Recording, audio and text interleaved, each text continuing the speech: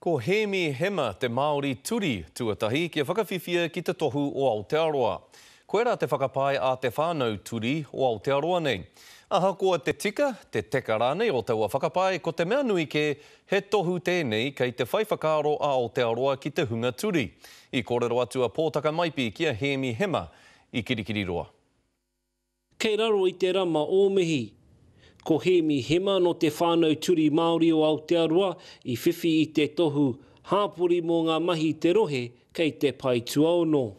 Ki te whiwhi tēnei honore, ko tāku miharo, ko tāku hei aha tēnei, kari au i tino mārama.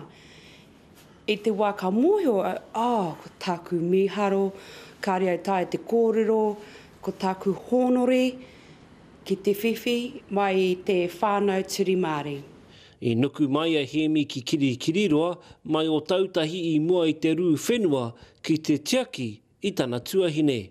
He's out there, he's Māori, and he's in touch with both sides of that, disability and Māori.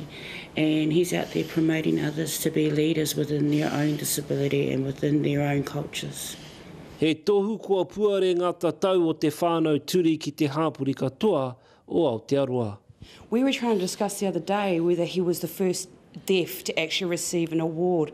So for this to happen for one of our Māori deaf community members is quite an honour, and it shows that all of our deaf community can become even more so part of the communities. Ko ngā kai arataki o te whakaruruhau o Kirikiriroa i whakahonore i te rangi nei, ko Ruahine Albert, rāua ko Ariana Simpson.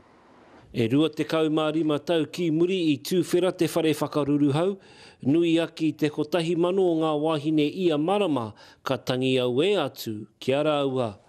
Me whakahonore ka tika, pōtaka maipi, te karere.